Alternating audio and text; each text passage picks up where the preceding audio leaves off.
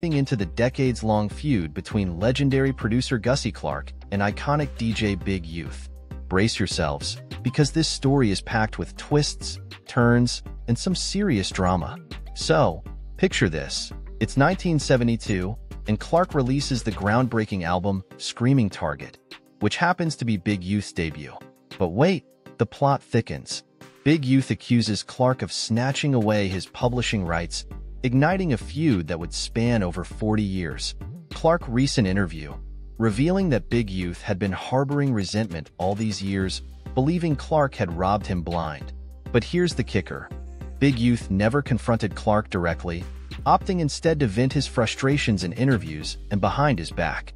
Because there's more to this story than meets the eye.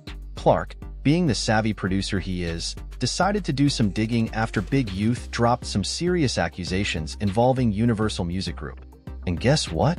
He found out that Trojan Records, not him, had licensed the album to Universal.